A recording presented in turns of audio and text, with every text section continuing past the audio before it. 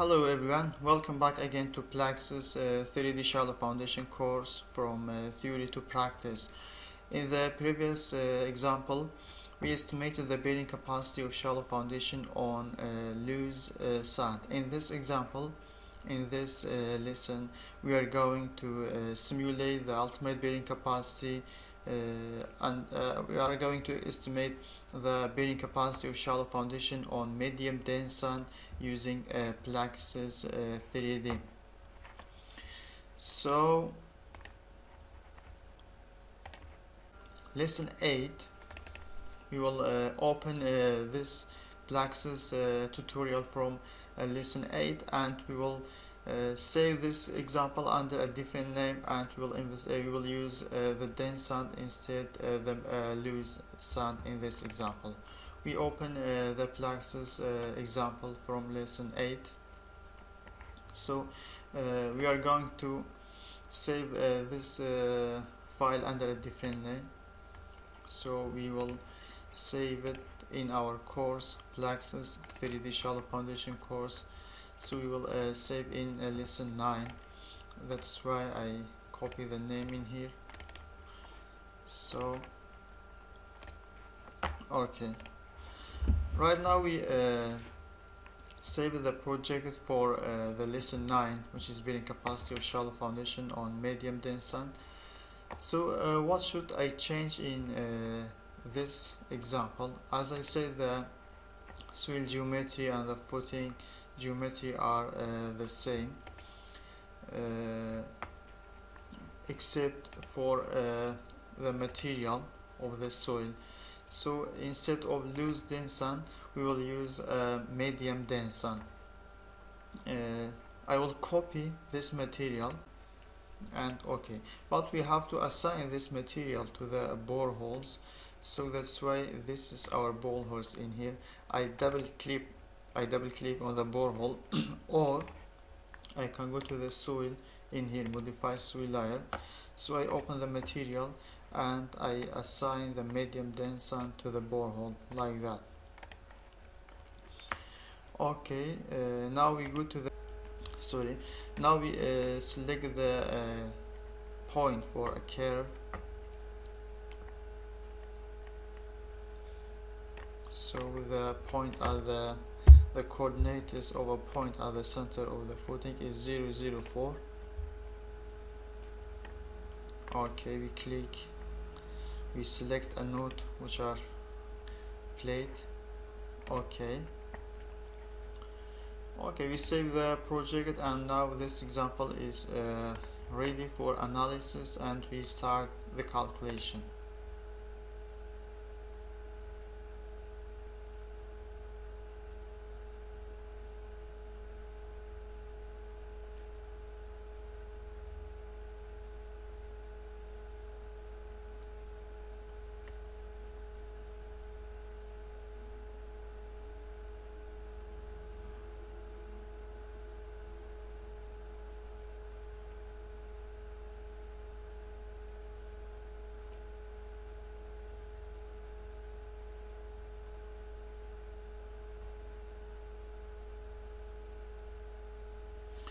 Okay, this will take maybe a very long time. That's why I will pause a video for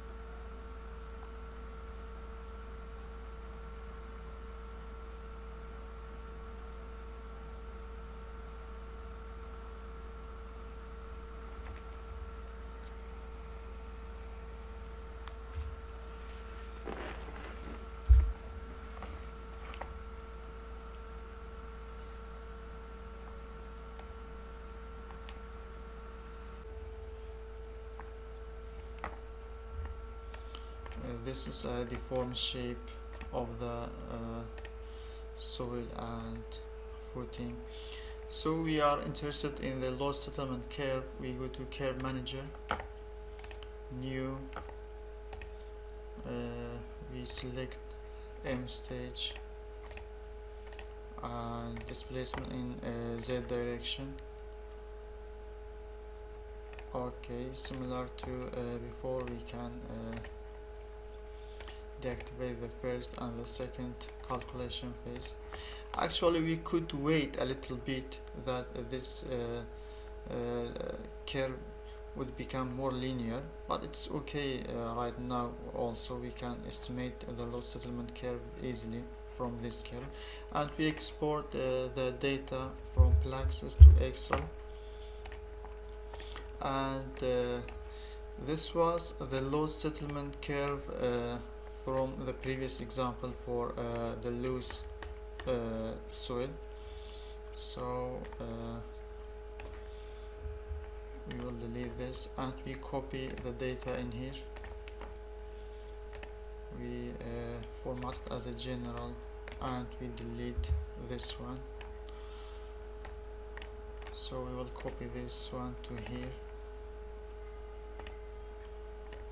So we have to be careful in here. We have to change 120 to 300 because in dense sand we use 300 kilonewton per square meter as a surface load. Also, this is settlement. Okay, so now we will add this data to this curve also. Select data, footing on medium dense sand. Okay,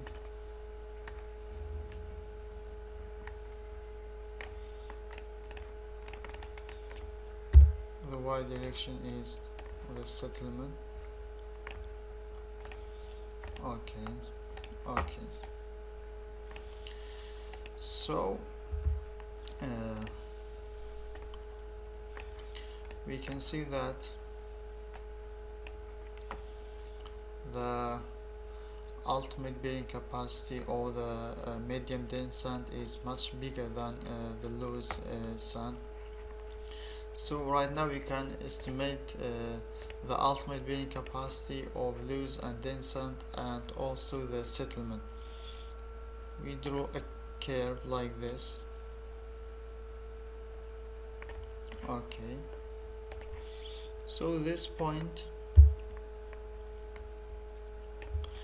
is the ultimate bearing capacity of dense sand. So the minor one is 10. So this 260, 70 and 80. So for this is the, if we write like that, this is dense sand and this is loose sand. This is the ultimate Q and this is the ultimate settlement. For the dense sand, as we said, 260, 70 and 280 kilonewton per square meter.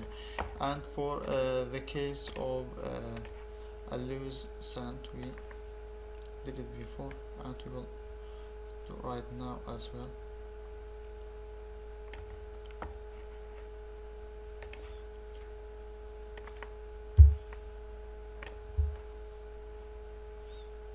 So it is about 110.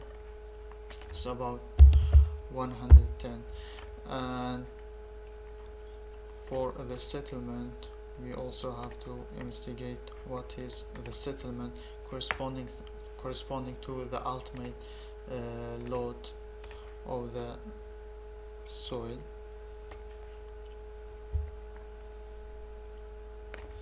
So actually we can estimate it from here. For example, in dense sand it is 280, so we go in the load column 280. For example, we can choose this one. It's about minus 3076.